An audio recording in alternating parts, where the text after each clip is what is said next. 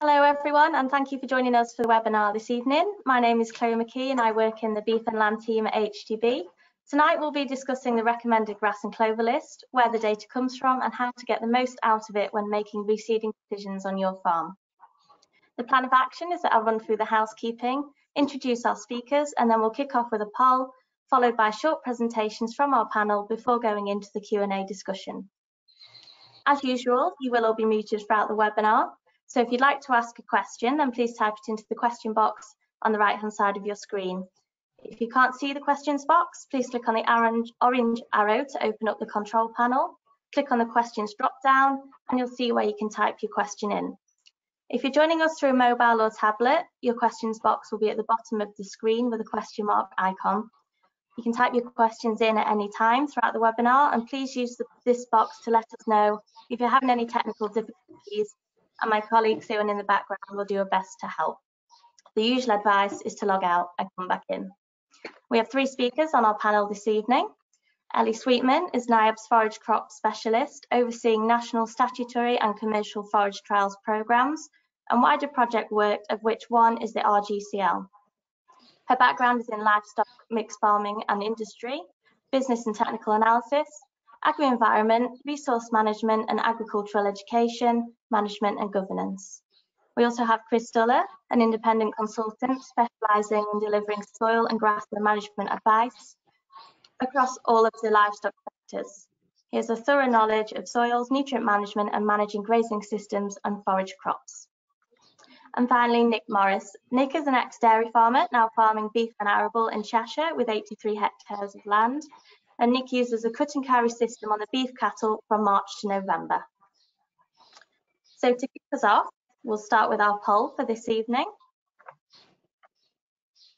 And we'd like to know if you currently use the recommended grass and clover list to inform your variety and mixture choices for reseeding, please.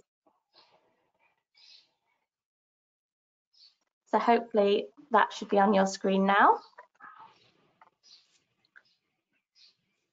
And the options are yes, I check that the seed I sow is of recommended grass and clover list varieties. Yes, my advisor checks that the seed I sow is on the list. Or your merchant checks that the seed you sow is on the list. Yes, a combination of the answers above.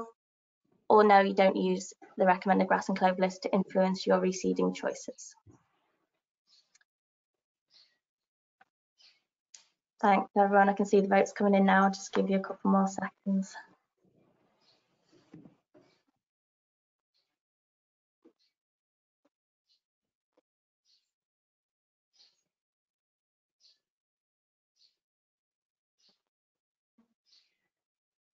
Oh, brilliant. Thank you, everyone. So 50% of our audience tonight check that the seed they sow is on the recommended grass and clover list variety list, followed by a combination of the three answers, and jointly in place with that don't use the recommended grass and clover list at 17%, and then at 8%, they use an advisor or merchant checks the seeds. So that's great that majority of you tonight are using the list and find that useful. Thanks, everyone, for putting your answers in.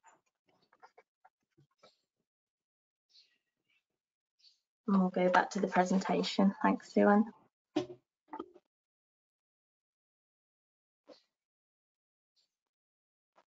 I think we're ready to hand over to Ellie.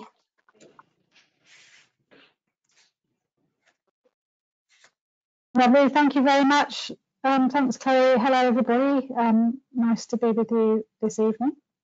So I look after the recommended grass and clover list trials programme, and we have various sites and meetings all throughout the year. So if I start by showing you a clip of some of our plots at Headley. Thank you, Suan, if you can move on, please.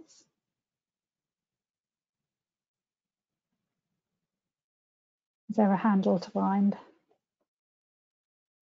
Do I have control? No. Apologies, everyone. I think we might be having some connection problems.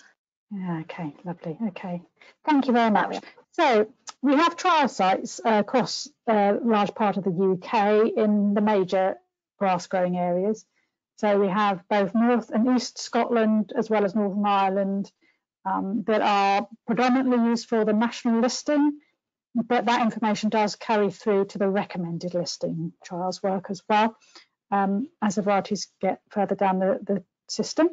Then the main site for NIAB is in North Yorkshire, then there's the IBERS site in Wales, and then in Gloucestershire there's either DLF or DSV have a site. So various different trial operators that contribute, and there's then some best practice working between those through the BSPB trial operators meetings. So we've got lots of good brains involved. And then disease trials run in both Devon and Worcestershire, where the disease isn't necessarily encouraged, but it's in good opportunities for disease to take hold, and they get a real test of varieties and their resistance levels. Thank you. So the assessments that happen throughout the lifespan of these varieties in trials includes two systems. One is through simulated grazing management and one is through conservation management. In order to be efficient, these are both used within the 3-year cycle of one variety's 3 harvest years after it's been sown. We're also measuring digestibility value, of course, D-value and quality, very important. So ME, and for clover is crude protein as well. Dry matter yield is predominantly the information that most folks seem to be interested in, but as well as that we have seasonal growth. So that's from early spring right through to autumn, and also for some of the species it's monthly cuts. Ground cover on a number of occasions just to see how that variety is progressing through its 3 years of harvest. It's no good to get all the bulk in the first year and then it to peter out later on. Winter hardiness assessments are taken first thing in the early spring just to see how the varieties are coping with the conditions. And then of course disease resistance is at all the trial sites, but as well specifically at the 2 disease sites. The trials are then managed according to good farming practice on the whole. So the fertilisers follow best local practice in particular, so within the RB 209 sort of guidelines as well. I am the project coordinator, so if there's anything that somebody wants to use, say a particular herbicide or a particular adjustment to nutrient management, they will come to me initially. If it's something within my remit to answer, I can do so, make that decision. Or if it's beyond that, then it goes to the project board or the crop committees in order for them to get an overall decision, because of course this can impact the whole programme and the data and the fairness of the treatment of the varieties across the board for all the breeders. The project board is made up of a group of different people coming from different perspectives, so it ensures a good, fair assessment of the diseases when the data comes together and is reviewed annually, and the decisions are made. So we also have the Animal and Plant Health Agency do some inspections of sites and oversee the national listing side of the programme, which I'll go on to explain a bit more about. Thank you. So the timeline. Now, the decisions committee for the recommended list, to be produced, such as this year, they are made of a committee of farmers, breeders, and independents. So that can be advisors and other people from industry. To start with, the candidate varieties that are very new, they've been developed by breeders, but they haven't been released into the big wide world, they need to come through first for national listing. And they have to be on the national list in order to be sold in the UK. It used to be, as an alternative, they could be on another European country's national list, grouped under the banner of common catalogue. But now we're out of the EU, that no longer applies. So all the varieties have to come and be judged under UK growing conditions and assessed by the National List Species Committee to see that they are able to be sold in the UK. They're both distinct, uniform and stable varieties, and they also have value for cultivation and use. So that has to happen behind the scenes before the recommended list work happens.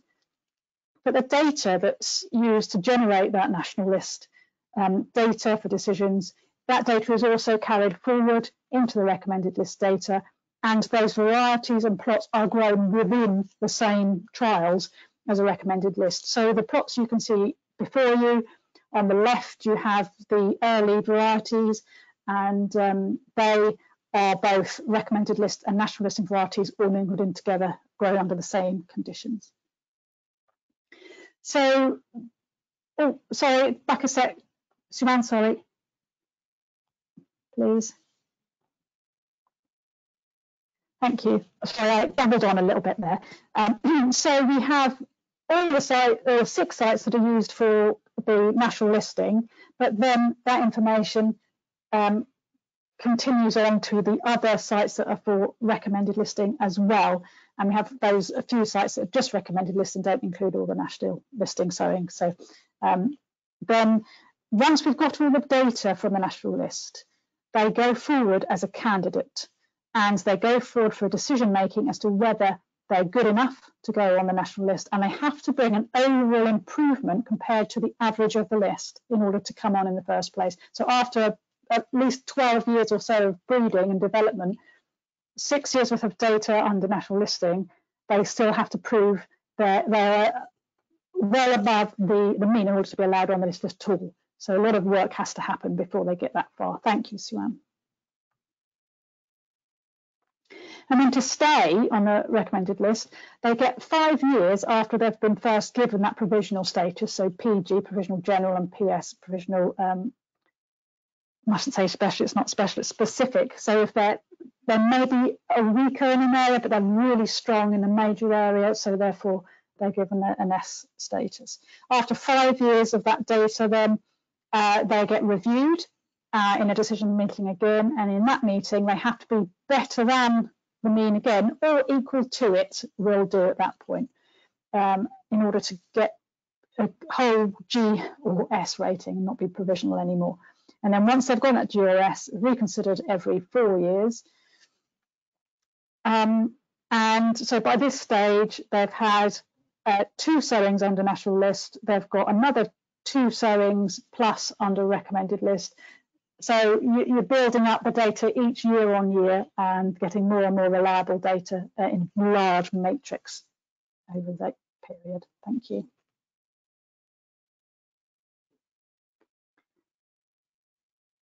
Was that me or is that somebody else? I can talk about. Was that my last one? Yes, it is. Thank you, Ellie. Thank you.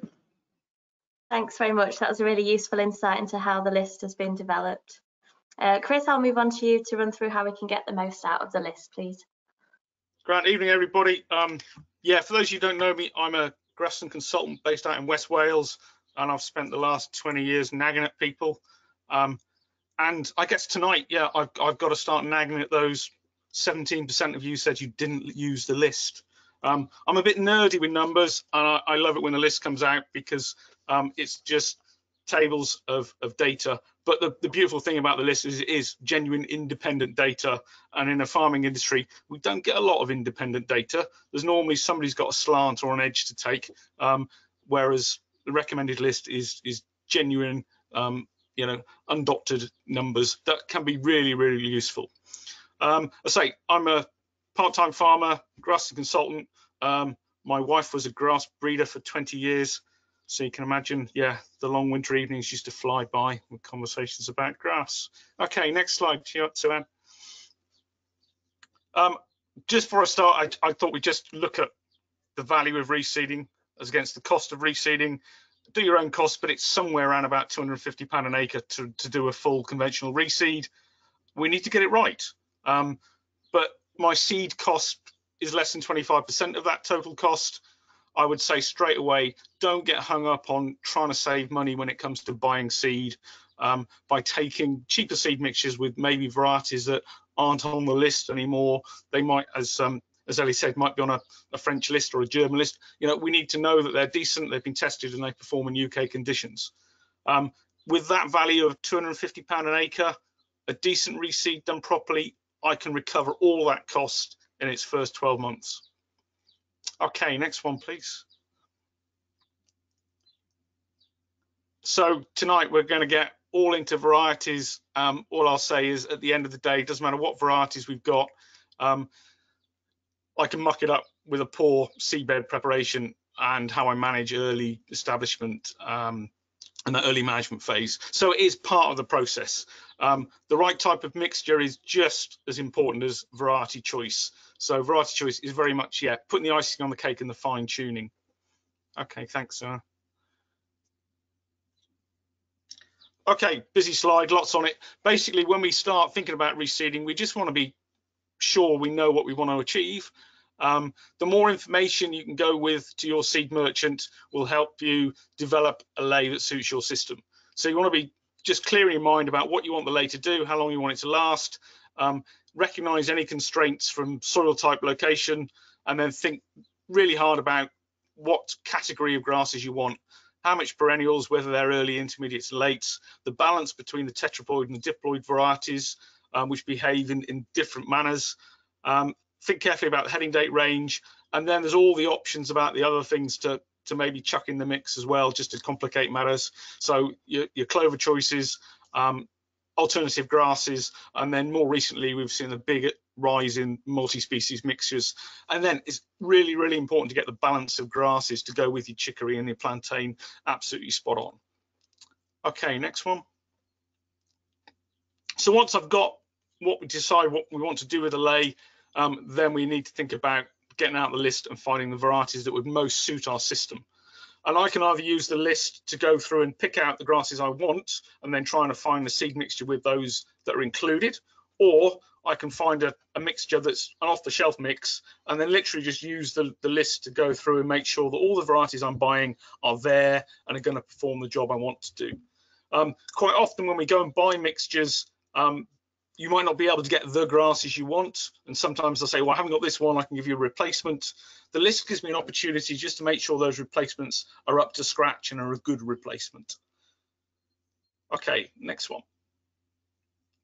So this is just a snapshot of one of the pages in the Farmer Handbook for one of the categories of ryegrass, and all I've done there is just whiz down.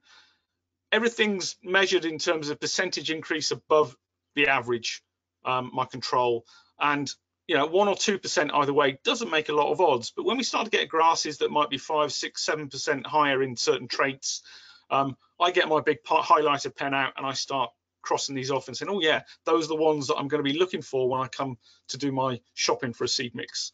Now, even with Abergain as very good energy and yield figures, there are other varieties on that list that might have better qualities in other things such as ground cover. And I'd be interested to know from the audience about what you look for when you're scanning down the list. Some people, it's all about energy and quality. For me, I'm certainly interested in ground cover, and which gives us a measure of persistence.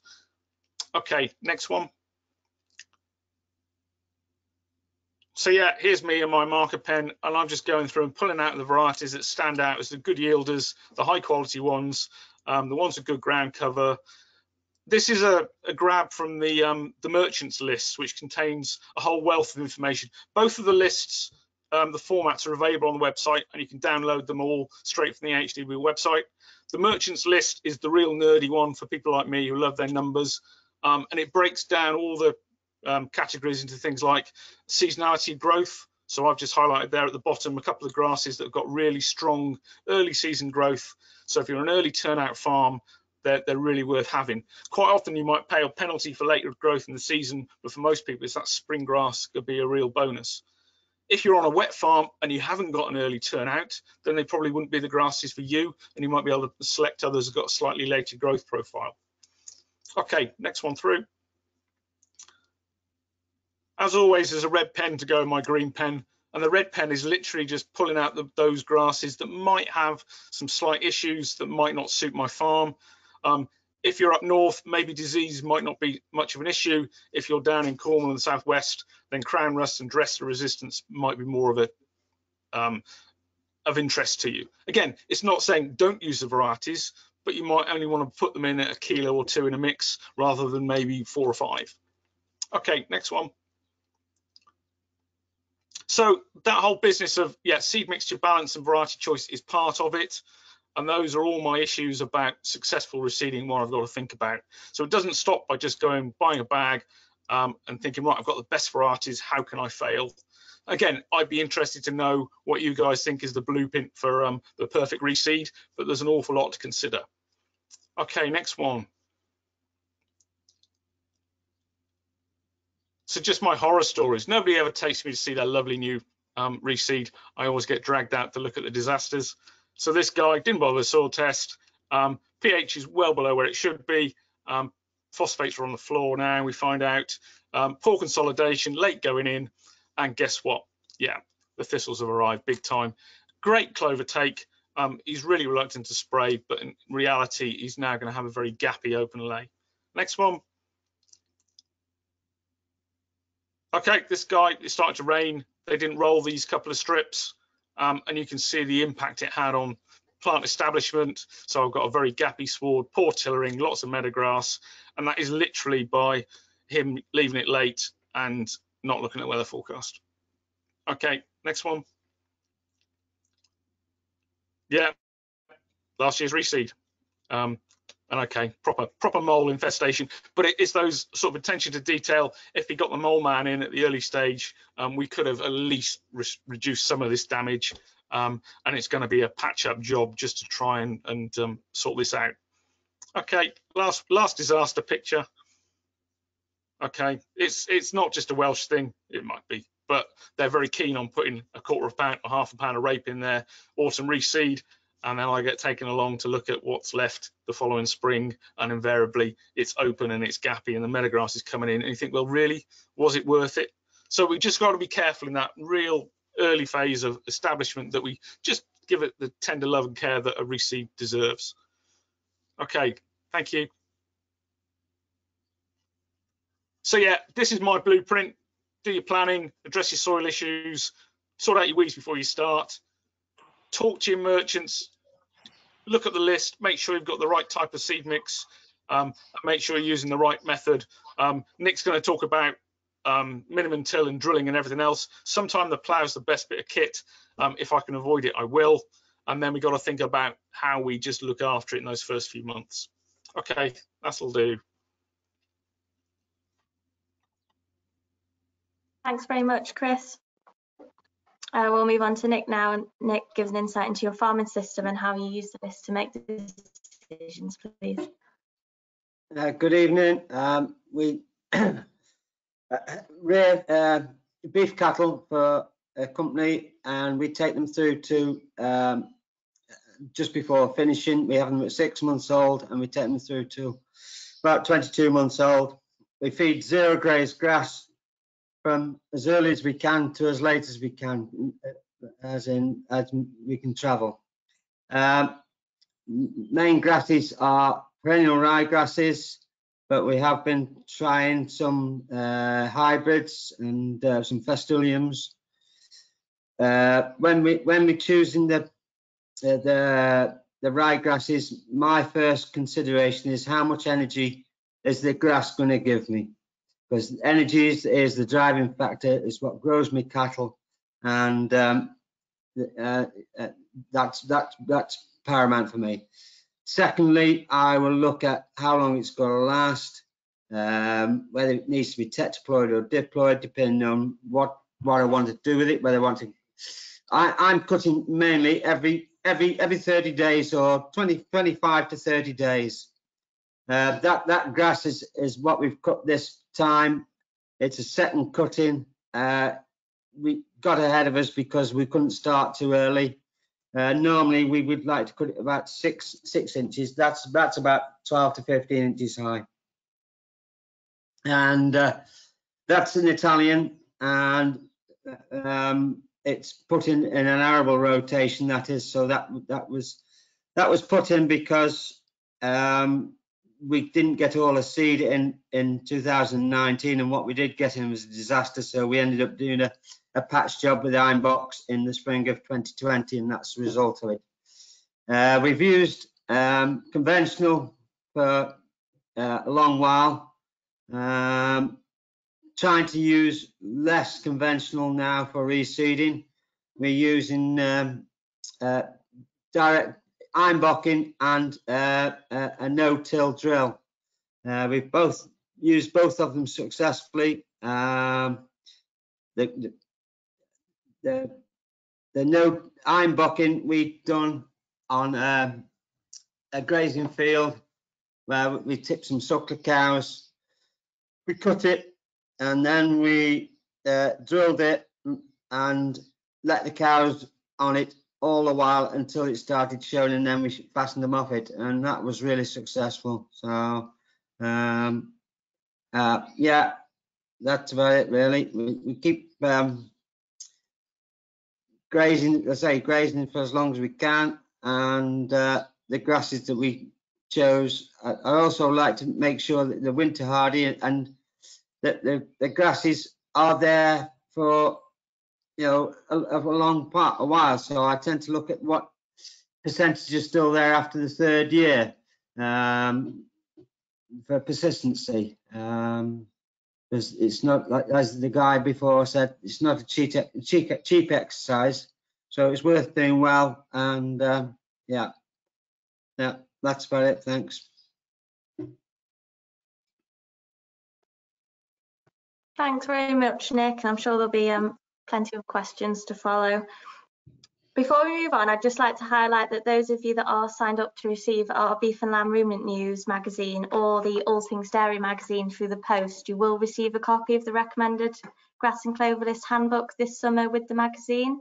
And in the meantime, the handbooks and Merchant's Guide can be accessed online. So we have a few questions in already. So the first one is, how can we use the recommended Grass and Clover List to help improve organic matter percentage and soil health, as well as mixed species? Can I come to you first, Chris, please? Oh, thank you. Okay, so it's not something we're going to be measuring. All we measure in terms of grass assessments are the above ground traits, but you have to remember that invariably your below ground root activity matches what we grow above ground, so there's a direct relationship with yield. When we come into looking at mixed swards, so we know there's complementary root growth, so they go at different layers in the soil profile. So if I'm mixing my ryegrass and my timothies and my festuliums, then I'm going to increase that rooting profile. And whilst we're chasing organic matter, why wouldn't you have the likes of red clover with a big taproot as well? So I think it's those are the ways that, basically we're looking for the high yields and the range of rooting depths would be my take on that. Thanks, Chris. Ellie or Nick, do you have anything to add?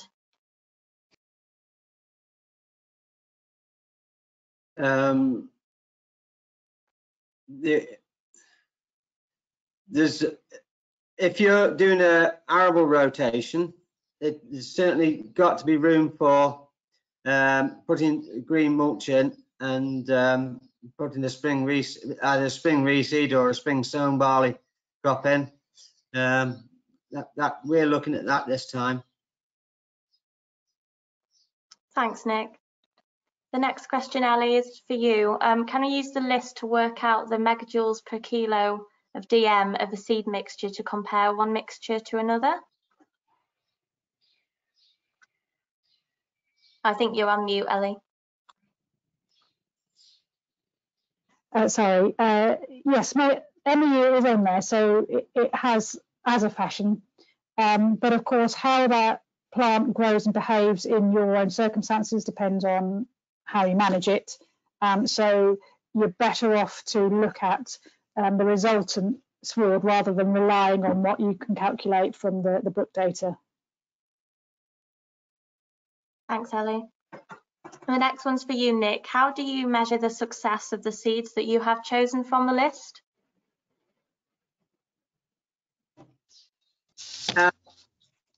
Well, with zero graze, so it's quite easy to see how much scraps we're getting off the field. And I know that I've only got a small 8-ton trailer with wide tyres, so we can go travel. So I know I can get, when it's full to busting, we can get about 4 ton of fresh weight on that, of about 20% dry matter. So that's one way. And persistency, yeah, I mean, if it starts getting gappy or then we start looking into boosting it. We will boost now rather than go for a complete overhaul, especially if we've got no weed grasses or there's no major weed infestation. Thanks, Nick. And what do you find is the best way of boosting that ley after a few years if you feel it needs a top up? I will go in for depending on whether I will look in for the seasonality grasses. The amount of grass that they provide during the season, and if I think this field will carry me at the shoulders of the season, then I will look for early spring growth and varieties that will give me early spring growth combined with other varieties, probably later grasses that will boost the yield during the back end, and possibly a festulium as well, because they will grow at lower soil temperatures. Thanks, Nick. That's really useful. Ellie, the next one is for you. Have you done any research on herbs, please? Hello, not as part of the recommended grass and clover list system.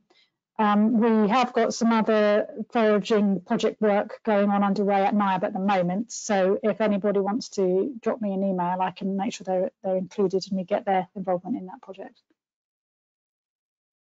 Thanks, Ellie. Chris, I'll start with you for this one. Are the drought-resistant properties of Festulium grass varieties worth prioritising for a farm in the east with reduced rainfall rather than a late PRG? There's no doubt that some of them have a good drought tolerance. Again, as part of all the monitoring programme and the variety trial sites, we've got several that are under severe drought restrictions. So you head up to Headley Hall in most years, and they're under some sort of drought stress. So they've been tested, and yeah, we know that we can get some boosts. The tetraploids generally tend to have a little bit more drought tolerance, but yeah, certainly I would rather go for a Festulium above something like Coxfoot. I think they're slightly easier to manage, but other people would probably have opinions on that. But yeah, it's not something we're measuring at the minute, and it's quite a difficult one when we start looking at how we actually measure roots. It's hard enough work measuring leaf, let alone trying to measure roots. Thank you. And if you were looking to include a white clover in the ley going forward, how can you use the list to make sure you pick the best variety? Well, there are white clover varieties are included in the grass and clover list, and the white clovers are all grown on the trials programme with companion grass as well to be more representative. Yeah, so it's all about picking the right leaf size. So if you look through the list, they're across the table, we have increasing leaf size. The larger the leaf, generally the less tolerant they are of hard grazing. So we need to think not just about what you're grazing most of the year, but certainly for some of the dairy boys, we've got to think about, well, if you've got sheep coming in over winter, maybe the real big stuff might not survive. And ditto, if you're doing long silage cuts or running heavy covers, then the smaller leaf might not be the best way. So you need to pick whatever leaf size suits your system. In the Merchant's Guide, a bit more data on the clovers. It includes how the clover behaves under hard and light defoliation. So you can see which varieties are standing up best to more sheep-like grazing or more cattle-like grazing. But yes, there is quite a considerable range in leaf size, and the leaf size measurement is included in there as well. So they go from, I think the smallest one around, is it 400 or 600 millimeters squared over a leaf up until about 1500. So there is a real variation. I mean, most merchants will sell you a blend that includes a bit of a spread of leaf size just to cover your bases a little bit. Yeah. Okay, thanks both. Thank you for explaining that one. Ellie, the next one is for you. In your trials, do you look at all the varieties in the world, or is it restricted to particular seed houses? It's not restricted, but the breeders have to submit their varieties into the trial system, and they pay for the varieties that come in for it. So they all have to be on the national list, and it's in the interest of the breeders to put their varieties in a good chance of getting above the mean if they can on that list, because obviously it will be a more saleable variety for them. So there are a range of different breeders. Some have quite a lot in, some smaller breeders maybe only have a few, some who have most of their sales in other European countries sort of will still keep a handle here, and others have a bigger market. So it is quite variable, but there are a good range of different breeders, and they have the opportunity to be involved in overseeing the programme. Thanks, Ellie. And what difference does it make silaging a brand new lay versus an old lay, or one that has been on the list for several years? Is there a large notable difference in yield? Yes, there generally would be. There's been progress year on year in the years produced for the varieties on the list, and bearing in mind that's at the same nutrient input year on year. So you're getting not only more yield, higher yielding varieties, but they're also doing so with the same or less inputs. So it is important to try and use a list of varieties. They're going to be more efficient. Financially, yes, reseeding is a big cost, but it is worth the investment if it means you're going to get better return on your investment, higher yielding, potentially better quality. Yeah, I can agree with that. Last year we've got 2 fields that we regularly silage, and I thought that they've been in 15 years, mainly cut, and they were all leading grasses at the time. They're both yielding, or appear to be yielding okay, but I thought, well, about time we give them a boost. So we ironboxed one field in after 3rd cut last year, and rolled it in, and we've just cut it. And certainly from a visual point of view, the field was a lot more even. There was more, the swaths were larger than the other field, so we will do the other field again this year. One thing that's also important to bear in mind is that when you've got a well-developed, established soil that's got a really good root system, it's going to be able to make much more use of the resources that are there in the soil and cycling through the soil than something that is newly sown. So it is really important how you manage that, how you cut it, and when, how much time you give it to regenerate, for the root and stem reserves to refill, so new leaves out, capture that sunlight energy again before you go on too early for grazing. It all can make a difference with the productivity. Thank you both. And Nick, how long are you leaving your lays in for before you plan a reseed? Well, that's how long's a piece of string. On the arable, we've got a bit of an arable rotation, and we will put a 3 or 4 year one in, mainly Italians and tetraploids. They're just for cutting, and on the more permanent ones, we tend to just, as I've said before, leave them until we think that they're not performing, or they're becoming gappy. When and it's when you're zero grazing, you can it's more obvious. It's easier to see than just a set stocking system. I think it's the beauty for those that are measuring grass, is you can get a real good handle on when your lays stop performing. And this spring was a great time for identifying the lays that are struggling. It's the older ones that didn't cope with the cold and the wet. The newer lays did really bounce forward. So yeah, that's the more measurement we can do on farm, the better. Thanks, Chris. And the next question is for you. Do you recommend staying with PRG tetraploids for overseeding, or other grasses like fescues or timothy? Again, it depends what I'm overseeding into. So if Nick's going to top up his silage lays, then my options are the hybrids, the tetraploids, and festulomes. Nice big seed. I've got plenty of space. But if I've got a long-term grazing layer that I want to top up, then they're probably not the best. It's quite hard because the diploids are a smaller seed. They're a little bit slower to come. They're less aggressive.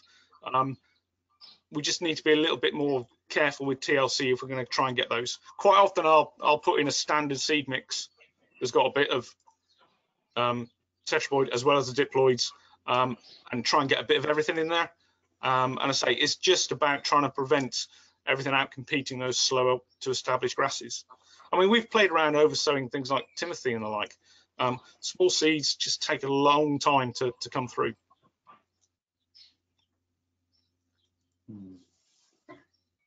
Thanks, Chris. And Ellie, as a grass plant matures, would the sugar content fall? So year 2 versus 10? Oh, golly, well, we don't continue to. You're talking about a plant that's been established for a 10-year period. We don't measure that under the recommended list system. They have 3 harvest years. They will be resown again, but it's not the same plant that's lasted 10 years. So generally speaking, the plants do reduce in their productivity over longer periods of time. And so as the plant matures, it's more about its maturity throughout the season rather than year on year, because you're getting that new growth each year where that you're harvesting rather than old bits of plant that's staying there. But the ability for those growing points to produce new shoots effectively and efficiently can reduce over time. But of course, you have the advantage of having a more developed root structure as well.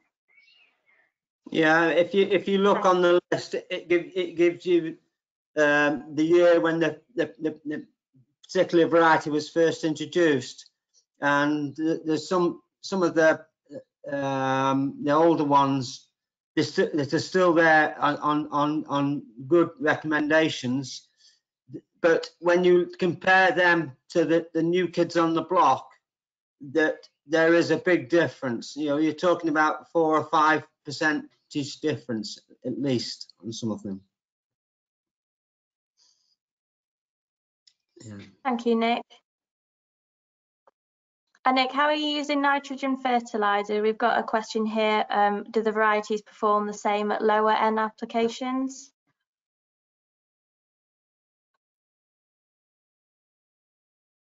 Right. As I say, we tend to go around monthly, so we're putting about 40 kilos of nitrogen on every month. Okay. Yeah. And we've got, and also we'll chase the zero graze around with a slurry tanker. It's not slurry, it's mainly dirty. It's dirty water plus is probably the best way of describing it.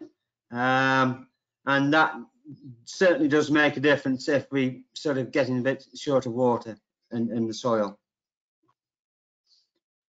Yeah, I think there's a lot of misunderstanding about the nitrogen regimes. I think with where we sit with plant breeding, in that, all right, we apply 300 odd K of nitrogen to the trial plots, but in reality, there is no organic nitrogen coming in the system on a breeder's plot. You know, we haven't had a grazing animal there. Organic matter levels are quite low, and all we're doing is mirroring what Nick would be doing with about 150 Ks plus manure and turnover like that. So it's you know, it's a good indication for a lot of people. And we've done trials in the past looking at if we take nitrogen right back, and the ranking of varieties is very, very similar. So they function equally as well at high and low N regimes. Yeah, and that is an important point in that looking at the data on the list and the varieties there, it's all about the ranking rather than true data in that sense. So the measures that are given on there are how a variety compares with the mean of that group, not about the variety's own data specifically with how many kilos or tons a hectare you can achieve with that particular variety. So it is relative, and as Chris says, previous studies have been done under low nitrogen conditions and found that those ranks, you know, or it ranks the same. Yeah. Thanks both, that's a really useful tip. And are the grass mixtures tested for germination like arable crops? How do we know we've got good germination? Yes, the seed that comes in, new varieties or varieties that are coming from further afield do go for germination testing, just to make sure that we have good quality seed going into trial. And then, of course, the germination is measured by the trial operators as part of their assessment. Thank you, Ellie. We just have a couple of questions left, in case any more sneak in the next few minutes. Do we have any information on resistance to salt from winter gales? Not within the data that we use for the recommended list. That's not to say there isn't some out there somewhere. Thank you. No. And again, this point is your farm is one big experiment. So there's plenty of opportunity. You can go and buy a straight variety and do a small piece, do a strip with a variety. How does it stand up? Does it suit my farm? You know, we need to encourage people to be brave, go and have a play. You know, I say most seed merchants will be able to provide you with small amounts of straights of a lot of varieties, and you can do your own trials on farm and find out what suits your system and what really doesn't like the salt. Thanks both. And Ellie, what are the highlights of the new varieties this year, please? Oh, now you're testing me. So we've got some good varieties coming through that includes Root, which is an intermediate Vestaloleum. That's got excellent D value under simulated grazing and really good high spring growth as well as good ME yield. We've got Weatherby, a late perennial that's got an excellent grazing yield under both grazing and conservation. It's also got good resistance to crown rust. So we've also got Pinnacle, an Italian ryegrass, got good yields in both harvest years, excellent second conservation cut yield in the first harvest year and under the monthly cut regime. And so there are, I think we've got 9 new varieties that have come to the list this year, and we have a large number more candidates than that, so they don't all get through, but those are the ones that have got through. So we'll be collecting more data that will inform the lists as those varieties stay in the system over the next few years. There should be some summaries about the main benefits of each of the new varieties included in the back of the booklet, I believe, that you have for the new RGCL this year. There are other ones that obviously I haven't mentioned. I think one of the biggest changes I've seen sitting on the committee is how much more focused the breeders are on disease resistance, and the scores seem to be really ranking up now. So yeah, there's a lot of effort gone in as disease issues become more prevalent, that the breeders have really responded well.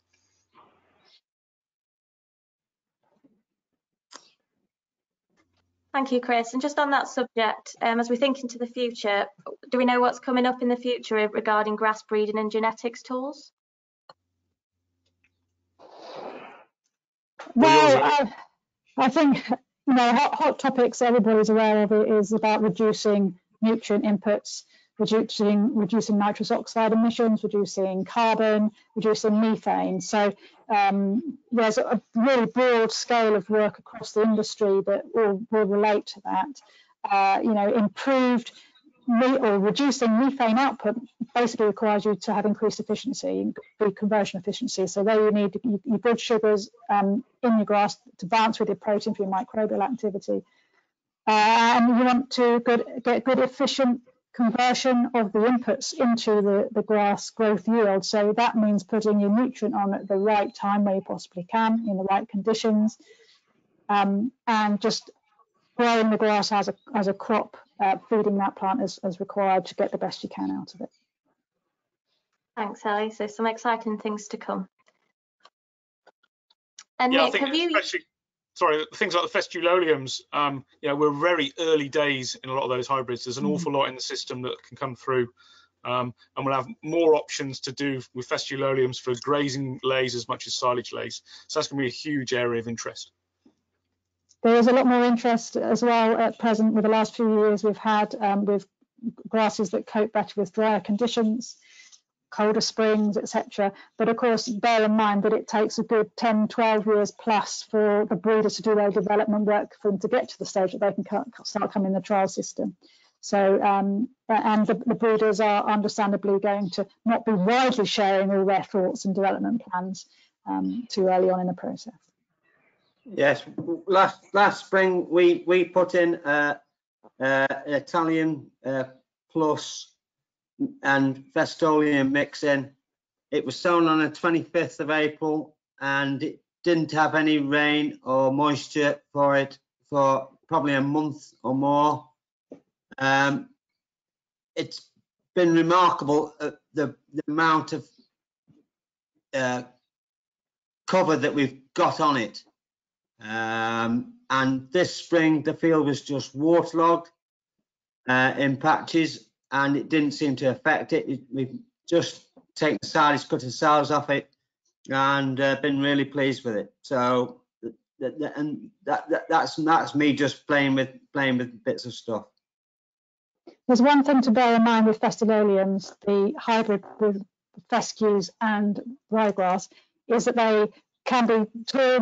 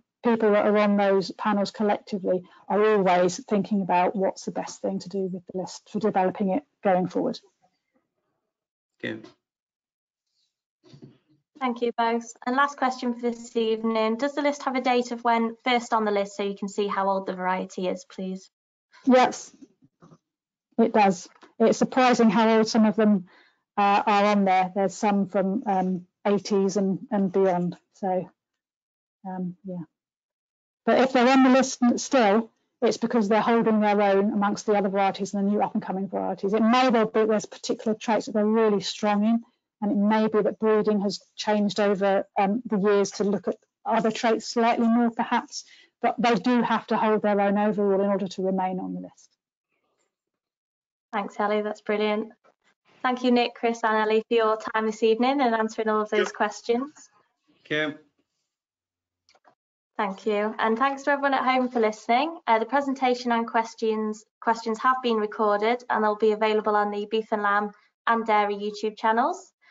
So thanks again, everyone. Enjoy the rest of your evenings, and please get in touch if you have any further questions. Thank you. Bye. Right.